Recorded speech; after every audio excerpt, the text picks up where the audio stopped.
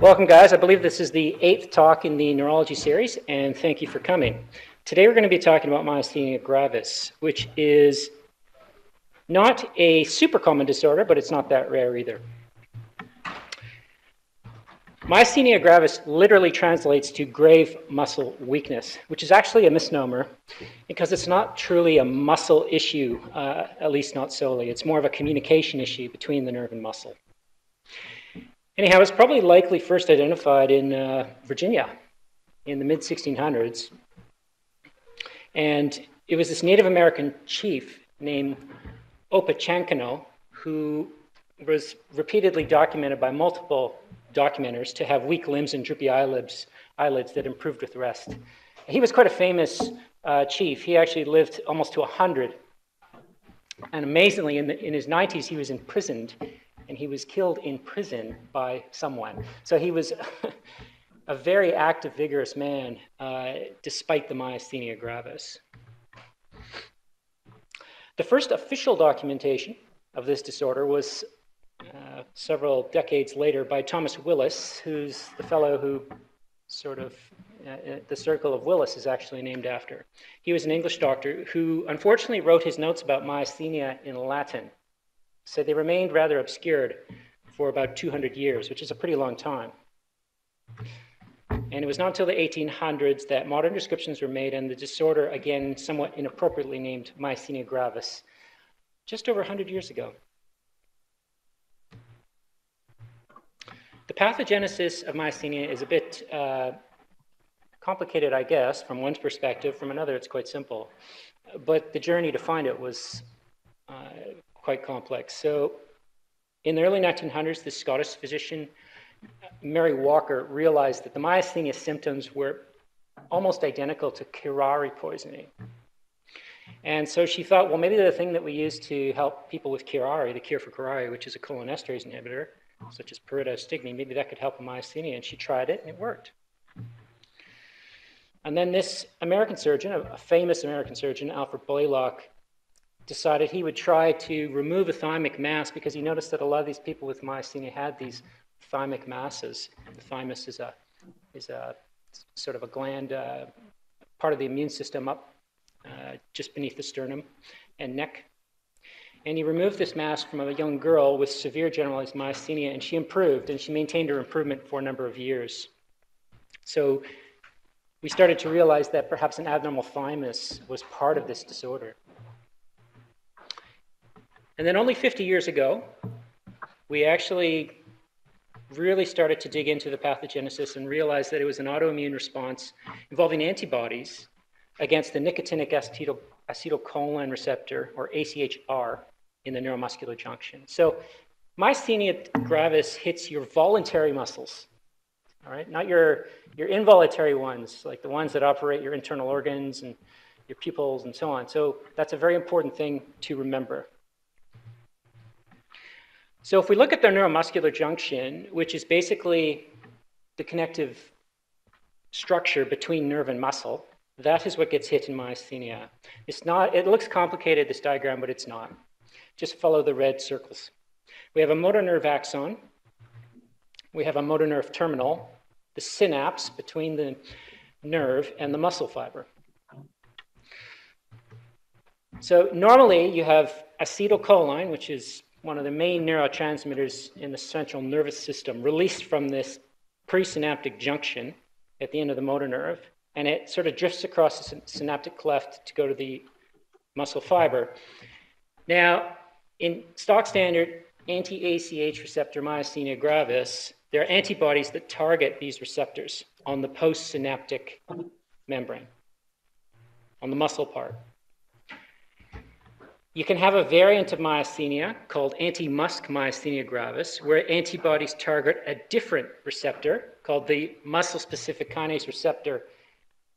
It has a different function, obviously, but it's nonetheless also vitally important for neuromuscular transmission. Now, you can have disorders that attack the presynaptic junction, so the end of the motor nerve, rather than the muscle fiber.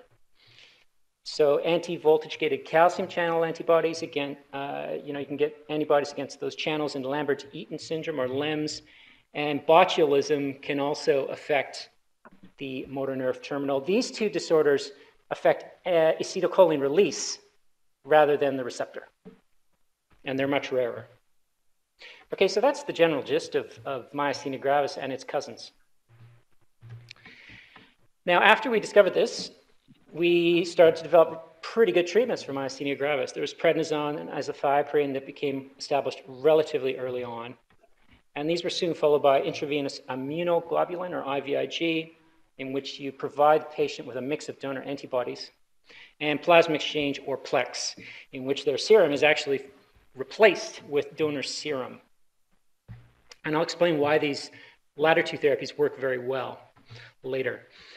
The medical treatments, long and the short of it is, the medical treatments, unlike many other disorders, have been extremely successful for myasthenia gravis. Okay, so in the early 1900s, most people with this disorder died earlier than they should have, usually from respiratory complications when the muscles of respiration were involved. Now it's a very small number. So people essentially have a normal life expectancy with myasthenia gravis, assuming they get the standard of care treatments. So this is a success story in medicine. How do you diagnose it? It's not that easy, but always, like all of the disorders, you rely on the clinical diagnosis, which is history and exam. You confirm what you think based on that pre-test probability using neurophysiology tests, so like nerve conduction studies, EMG, and there's a couple others, and serology, blood tests. And then you image the thymus for a very specific reason as well, to exclude thymic pathology. So the history of myasthenia. Anti-ACH receptor antibody myasthenia is the most common form. That's 85% of these patients. Okay? Anti-MuSK forms the remainder, and then there's seronegatives as well. There are two hallmarks. One is fluctuating weakness. This is very important. So it's called grave muscle weakness. That's how it translates, but that's incorrect because it's fluctuating weakness is a more important, more specific feature of this disorder. It's painless weakness, and it's not just that they're tired or fatigued. It comes and goes. And even more importantly than that is fatigability. The weakness worsens with repetition and improves with rest. Of course, exercise is going to be the most severe kind of repetition. So these are the two hallmarks of myasthenia. It's not just weakness. A lot of disorders make a person weak. A stroke will make you weak. A myopathy will make you weak, and so on. But it's this fluctuating fatigability. These are the two hallmarks. They can be very strong if they have had an adequate period of rest. Okay, so you can see why grave muscle weakness doesn't adequately describe it. Now, it usually involves many different locations, most commonly the ocular muscles. In fact, many people develop a form of myasthenia gravis called ocular myasthenia gravis, and that can last for a number of years before it generalizes to other parts of the body. So 85% of patients get the eyes involved. I'd say at least that many. And often that presents as ptosis, which is sort of one or both eyelids are a little bit closed or semi-closed. There's diplopia, double vision. When you describe diplopia, you should describe if it's horizontal or vertical or diagonal, because it implies different structures are involved. They can also get blurred vision and light sensitivity, which I've been thrown by before. I remember one patient presented with quite a fair degree of light sensitivity, and I've thought for that reason it wasn't myasthenia at the time, not really knowing that this was actually a very possible symptom in myasthenia. Bulbar muscles are the next most common group of muscles affected. Over half of patients get dysphagia, so swallowing problems, dysarthria, slurred speech, or dysphonia. That's quite distinctive, in particular variant of myasthenia called anti-MuSK myasthenia as well. Face and neck muscles get involved. The person may often appear expressionless, like a myopathy. They might have a horizontal smile. It's not that they're sad, it's just that their facial muscles are very weak. They might have difficulty holding their head up. That's called the dropped head sign. Limb muscles can be involved. If they are, then it's predominantly the proximal muscles, and it can be upper and or lower limbs. And finally, the respiratory muscles can be involved. This is a worrisome complication because this implies that they might not be able to support their respiration. So it's life-threatening, has to be treated very seriously, and it can be precipitated by some of the drugs we treat for other things. So it's good to know these three in particular, I would say, before you start them on a person with myasthenia gravis. Now, there are other differentials that can present with fluctuating weakness, that first hallmark of myasthenia. It's a good hallmark, but it's not as specific as the fatigability. So fluctuating weakness can appear in the cousins of myasthenia, such as Lambert-Eaton and botulism. Those are rare. It can present in thyroid disorders, such as Graves' thyroiditis and hypothyroidism. Neuropathies can give you a degree of fluctuating weakness, so Guillain-Barré syndrome, CIDP, and neurosarcoidosis can do this, and myopathies can do this too. So fluctuating weakness alone is a hallmark, but it's not the most specific one. It's very rare for any of those differentials, however, to produce fatigability. So fatigability is the most important clinical hallmark. And if you have fatigability, it's going to be myasthenia gravis or maybe anti-MuSK myasthenia, which is 5 to 10% of patients, almost all of which are female, and it's primarily eyes, bulbar muscles, neck, and respiratory symptoms. And then there's the rest of myasthenia gravis is the so-called seronegative myasthenias. That's 5 to 10%. And they can present with ocular or generalized, like the stock standard anti-ACH receptor myasthenia. The myasthenia examination, I start top down, like any clinical exam. So this is useful for the basic physician trainees. At the eyes inspection, you're looking for a unilateral or bilateral ptosis, and importantly, the Fields fundi and the pupils, remember those pupil muscles are spared. They all are normal. Eye movements may be impaired. Eye movements are voluntary. So you can get impaired smooth pursuits in one or more directions. It can be very complex, and of course, it may not localize to a cranial nerve territory. It probably won't, actually, because it's not a cranial nerve problem, per se. You can do this thing called the ice test, where you place an ice bag against the eyelids for 1 or more minutes. And we don't know how that works exactly, but it works very well in inhibiting acetylcholinesterase, which is the enzyme that breaks down the acetylcholine. It allows it to act longer. Face and neck, moving down, you want to see if they have that expressionless or dropped head appearance. Check their neck flexion extension, like you would in myopathy. And again, we check for fatigability. I forgot to mention the fatigability check in the eyes, actually. We check for sustained up gaze for 30 to 60 seconds. You just put your finger in front of their face and lift it up and get them to look up. If they start to get a ptosis or their ptosis gets worse, then that's a positive test for fatigability in the eyelids. And you can do the same in the neck down below. So you can flex their neck or extend their neck against resistance for 30 to 60 seconds, and then stop and check it again and see if their power is as good as it was when you first started that procedure. And if they have fatigability, it will, of course, be weaker. So this is an example of, you might think it's a unilateral ptosis at first glance. However, it's a bilateral asymmetric ptosis. The patient's right eye is more, the eyelid is more closed than the left, but I don't think the left is quite normal. You see it's obscuring the top third of the iris. And also, I don't know if you can tell, it's hard to tell, the patient might be looking a bit to the right, but I think there might be a ophthalmoparetic issue with the right eye. It might be looking a little bit more to the right and up, but I'm probably speculating there. Now, this is the sustained up gaze test. So this is where you're checking for fatigability. And this is a fellow who looks pretty normal here. He might have a slight bilateral symmetric ptosis, but it would be hard to make that call. And anyways, as we do the sustained up gaze, you get him to look up. So the examiner's placing their finger up, and the eyes slowly drift down. And now he's got a clear bilateral asymmetric ptosis. The right eye is worse. The ice test. So this is a fellow before the ice test. I guess the BI means before ice, just in case we weren't clear on that. And after the ice test, the eyes are open remarkably. When one does this test, I can recall doing it a few times. It can be remarkable. It sometimes doesn't work very well at all, but it can be remarkable. The myasthenia examination proceeds at the limbs, so check power. And in the upper limbs, I just mainly check shoulder abduction and grip, proximal muscle group and a distal one. And then check fatigability again. So you get a theme here of checking fatigability always in myasthenia. So a good way to do it is you get the patient to AB duct both the shoulders and you check the power on both quickly, boom. And then you get them to AB rest one and AB duct the other, up and down 20 times. So you're trying to tire them out.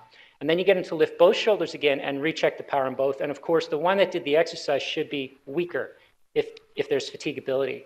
A normal person, it would still be strong, right? But with a person with myasthenia who has fatigability, it'll be weaker. And so that's a pretty good test for that.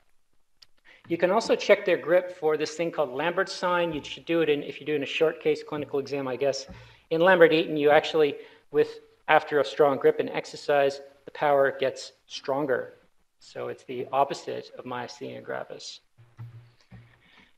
And this is for ward patients, not in the exam, but I view this as very important. I will always check respiratory function once a day if I have an inpatient with myasthenia gravis using this thing called the single breath test. Now, it's of course better to get formal testing, formal spirometry or FVC testing, but that practically speaking, isn't always easily available, whereas the single breath test is extremely easy to do and not bad.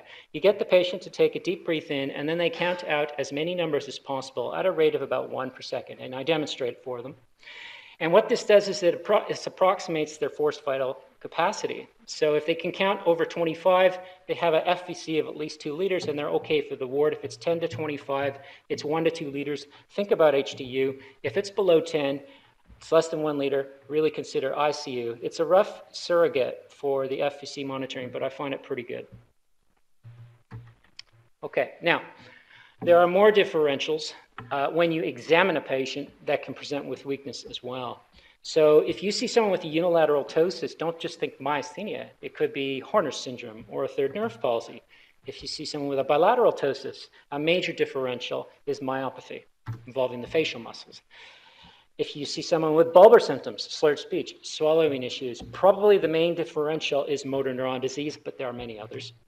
Facial weakness, there are certain neuropathies that love to go for the facial nerves, so Guillain-Barré syndrome, CIDP, and neurosarcoidosis being 3 of the top ones.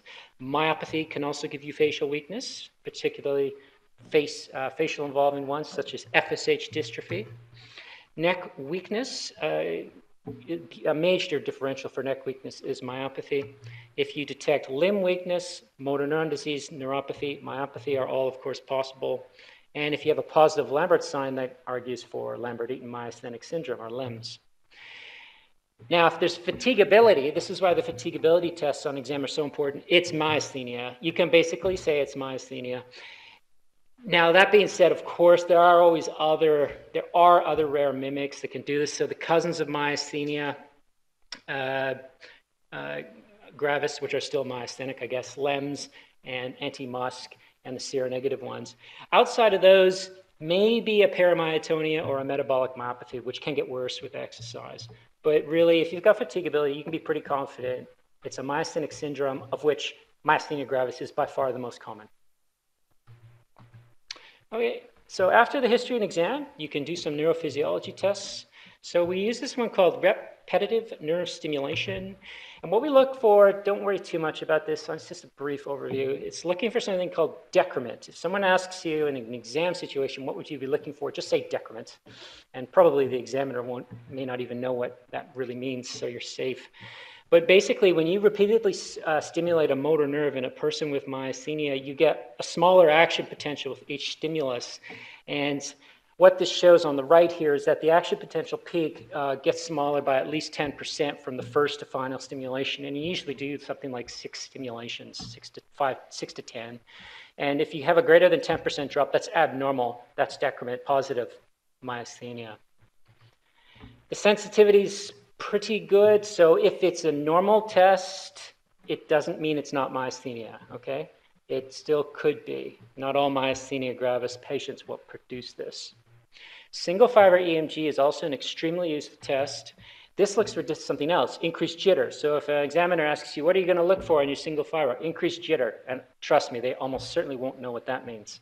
So jitter is kind of a difficult concept to understand in a 45-minute lecture, but It's the time variation between the action potentials of two different muscle fibers innervated by the same motor nerve. A motor nerve innervates many different muscle fibers, and actually you think that the pulses go down and activate them all completely simultaneously because that's what it looks like in real life, but they don't. Some that, will be activated slightly sooner than others, and there's a differential, a time difference between them. Well, in myasthenia gravis, that time difference gets bigger. Okay, so it's called increased jitter. And you can see here in the picture, I guess the second peak in particular shows that those action potentials are not lining up. There's a variation in when they're appearing. So that's increased jitter, and that suggests myasthenia. If this is detected on a single fiber, its sensitivity is nearly 100%. So if you don't detect this, I should say, then you can basically, with 100% certainty, say it's not myasthenia, assuming the test was done correctly. It's not an easy test to do. Blood tests can also be helpful. So you can look, of course, for the antibodies themselves, the ACH receptor antibodies. If you find these, it's basically myasthenia gravis. So if you see that, it's anti-AChR myasthenia. It's 100% specificity or very close to it. You can look for anti-MuSK antibodies. This should be checked if it's myasthenia based on history and exam, but your initial antibody testing was negative, or if you really think it's anti-MuSK based on the phenotype the patient's presenting with. And I always do thyroid tests for these patients just in case. Thyroid disease can really mimic myasthenia quite well. That's a bare bones. You might want to do more tests, such as a CK or whatnot. Okay, so thymic abnormalities are extremely common. Most patients have thymic hyperplasia, and some patients even have a thymoma. A thymoma, that is an example of one, and that's a type of tumor that can be fatal if it is allowed to grow to a certain extent. So all patients with confirmed myasthenia, whether it's ocular or generalized, should have their thymus imaged with a CT or MRI scan. Okay, so to diagnose myasthenia gravis, first identify on history and exam if there's fluctuating weakness and fatigability. And when you go through and do the examination, you want to do it systematically, particularly in the physician exams, and I like to go top down. Order your neurophys tests, know why you're ordering them, so repetitive nerve stimulation. You're looking for decrement, single fiber EMG for your increased jitter, and order blood tests as well, and a CT, neck and chest MRI if you think that's more reasonable. Treating myasthenia. This is not that easy either, but there's a good way to approach it. The first is to think, how severe is this myasthenia and who is the patient in front of me? And based on those two variables, implement the most appropriate therapy. And often it's a combined approach of two or more treatments. And then monitor them and watch for relapses. Myasthenia is very finicky. It can relapse very quickly compared to other disorders. And I respect it more now than I used to. So when we classify severity, there's this MGFA, or Myasthenia Gravis Foundation of America, classification scheme that's very simple. And it's encouraged. It's subjective, but I think people are pretty good at assessing this. So class 1 is just eye symptoms. Class 2, mild weakness of any non-ocular muscle. Of course, they're focusing on weakness, unfortunately, rather than fatigability, but hey. Class 3 is a moderate weakness of any non-ocular muscle. Class 4, severe weakness of any non-ocular muscle. Class 5 means they're intubated in ICU. So that's the way to classify severity of myasthenia gravis. Patient context is the other important variable. Everyone's a little different. Think about age. So some drug treatments are better in younger people, some are more appropriate for older people. Pregnancy. Myasthenia is funny in pregnancy. It can get better, it can get worse, it can stay the same and be quiescent. So treating it's a bit tricky, but some drugs should definitely be avoided in pregnancy. Think about the subtype. Anti-MuSK responds really well to some therapies, not very well at all to some other therapies. And comorbidities, you should always think of these when you're starting a drug. For example, you don't want to do high-dose steroids in someone with type 2 diabetes, unless you have to. All right, so there are 4 types of treatments for myasthenia, and the best depends on, again, the clinical severity, class 1 to 5, and the patient characteristics. So you can have symptomatic treatments alone, so your acetylcholinesterase inhibitors like Dr. Walker's pyridostigmine, chronic immunosuppression with corticosteroids or non-steroidal drugs. There are a number of those. Immunosuppression for a severe disease or crisis, so class 4, class 5. You want to use IVIG or Plex, which I alluded to earlier, and surgery. So removing the thymus can be very beneficial for the symptoms. The acetylcholinesterase inhibitors are first-line treatments. You can try this alone in someone who's just got ocular myasthenia or whatever, and they're really not too bothered by it. Pyridostigmine, also known as Mestinon in New Zealand, is a good choice. And what they do is they indirectly prevent acetylcholine breakdown, which allows the acetylcholine to stay in that synaptic cleft longer than it would otherwise, even though there's antibodies against it there. So pyridostigmine acts within 15 to 30 minutes. It peaks at 2 hours. It only lasts 3 to 4 hours. So really, if you want to use this, you should be asking the patient to do it 3 or 4 times a day. Some people don't need it that much for various reasons, but generally, it doesn't last long. Adverse effects, again, you should always know the top 2 or 3 adverse effects of any medication you prescribe and tell them to the patient. Abdominal cramps, diarrhea, nausea, sweating, muscle cramps, these kinds of things are quite common. And they are safe in pregnancy. They are not very effective against anti-musk. You can try them, but they probably won't work too well. May not work at all. Steroids. That's the next line. So steroids are added when symptoms are not controlled by the acetylcholinesterase inhibitors alone. So now we can add some prednisone on to the pyridostigmine. Steroids, of course, have multiple mechanisms. We use them in a wide spectrum of disorders, but generally, in this context, they inhibit the immune system. This is an autoimmune disorder, so inhibiting the immune system is an obvious thing to do. Prednisone is the most common one we use.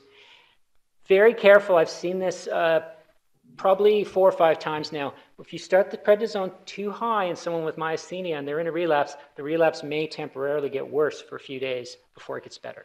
And that I have seen that tilt a couple people into a higher level of care, such as someone who was on the wards needed HDU. So it's okay if you need the steroid, that's fine, but and it's great if they're already intubated. It doesn't matter if you really make them temporarily worse for a few days. They're intubated anyways. But just be aware of this side effect. It is pretty common. So start it at a low dose and then build it up slowly. Adverse effects, there are so many with steroids: hypertension, osteoporosis, diabetes, cataracts, weight gain, just a few of them. Always mention those to patients and put it in the context of the disorder. If you just said that and didn't say it will help you, then nobody would want to go on the drug, of course.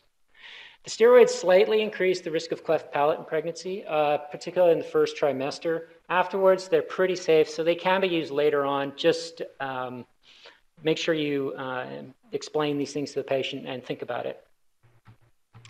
Non-steroidal drugs can be added or used in lieu of steroids if you need to, because what they do is they allow the steroids to be used at a very low dose. So it's not, you can keep someone going along, say 10 milligrams of prednisone daily, which is a very low dose, or 5 to 10 milligrams, if you have a non-steroidal drug in there and can control the myasthenia quite well. The 2 most common are azathioprine and mycophenolate. They have similar mechanisms. Azathioprine takes several months to work, unfortunately, so it's not going to work the next day after you start it. It has potentially negative effects on the liver, leukopenia, and in the long term can induce certain types of cancer. Mycophenolate is basically the same. It has a higher chance of GI bleeds and anemia, and of course the long-term risk of cancer. So these 2, this is debated, and I know some of my colleagues, Dr. Koshi is not here, will have a different opinion, but I don't favor them in the young or pregnant people who are obviously going to be young as well, because the long-term risk of cancer, I'm not sure it's a good trade-off. If someone is quite elderly, then the long-term risk of cancer, that becomes a long-term side effect that you may not have to worry about. So they would be great in those patients. So I don't know, just think about it. As long as you think about it, that's the main thing. Rituximab is another monoclonal antibody that can be used in lieu of steroids. And this depletes B lymphocytes. Now, it's very good in myasthenia with very high response rates. Its adverse effects are pretty mild, mainly infusion reaction related adverse effects. it can produce a dramatic response in anti-MuSK as well, with improvement in virtually all of those patients. So this probably is the most superior option out of all the ones we've discussed so far. The trouble is, of course, it's a little harder to obtain at this point in time. But that is changing, I think, and it may change more in the future. Then there are these harder hitting drugs, which we use in the severe myasthenia cases. So IVIG, what it does, we don't know the mechanism particularly, but probably what it does is you swamp the patient with antibodies, and that somehow reduces the antibody production by the patient against the neuromuscular junction. It's like a feedback mechanism. That might be how it works. And the adverse effects are pretty mild. Again, a lot of them are infusion-related or thrombosis. Plex just simply removes the antibodies from the circulation, and you give an exchange every 2 days, usually 4 to 6 total. You can do more if you need to. It has a few adverse effects, which I've listed there too. Basically, you can see how these two treatments really hit the antibody production in a very hard way, but they are generally reserved for more severe myasthenia. So which one's better out of those two? IVIG has fewer adverse effects. It's less invasive because you don't need a line, or a central line anyways, as Plex is often used with. But there have been some studies comparing IVIG against Plex, and they don't really show an appreciable difference. Now, that being said, there probably is a difference. There are two exceptions. The Plex does hold a slight edge over the IVIG for anti-MuSK myasthenia. It works better. And it's probably better for the class 5 ventilator-dependent myasthenia. So on odds, go with Plex. Of course, IVIG is probably a little easier to obtain. For example, we offer Plex at Waikato Hospital, but a lot of our neighboring hospitals do not, although they do have IVIG. And both are pretty safe in pregnancy if you need to use them. Surgery. So again, 10 to 15% of these patients have a thymoma, which can be a serious problem. And it can be more of a problem than the myasthenia. 70% of these patients can have their thymoma removed, and that often improves the myasthenia. 30%, the thymoma's it's spread too much, and it can't be surgically removed. I've seen a couple patients with that. However, the majority of patients with myasthenia gravis don't have a thymoma. They have thymic hyperplasia, so just increased growth, and we call that non-thymomatous myasthenia gravis. It's always been unsure whether a thymectomy would be beneficial in those people. But there was a pretty good study, it's 6 years ago now, it's kind of hard to believe, that suggested thymectomy in non-thymomatous myasthenia. So people who have thymic hyperplasia but no thymoma may also derive benefit.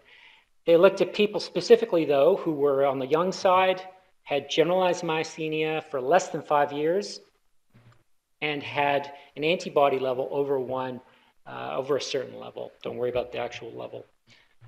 So that's the patient population they looked at, and it suggested that there was some benefit. There's still some debate about that, but it was a pretty good trial. It was a randomized trial.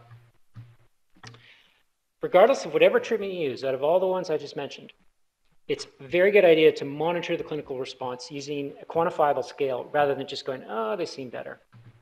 So the quantitative myasthenia gravis score scale is useful. I recommend this. It's quite simple. So it grades the myasthenia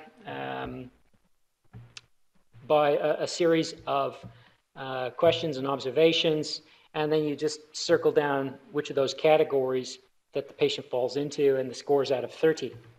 So those are the categories. It's from none, mild, moderate, severe score, total on the right. And you can follow them with that every 3 months or even quicker, any period of time that you want. Again, myasthenia gravis can relapse very quickly. I respect this disorder for its ability to suddenly worsen very quickly, more than almost any other. So just keep an eye on it. The breathing can suddenly go overnight, and they can run into real trouble before you know it. So a treatment approach, to put that all in summary form, is classify the myasthenia clinically and consider the patient in front of you. So class 1 to 5 severity, consider the patient, particularly age, pregnancy, status, myasthenia subtype, and comorbidities.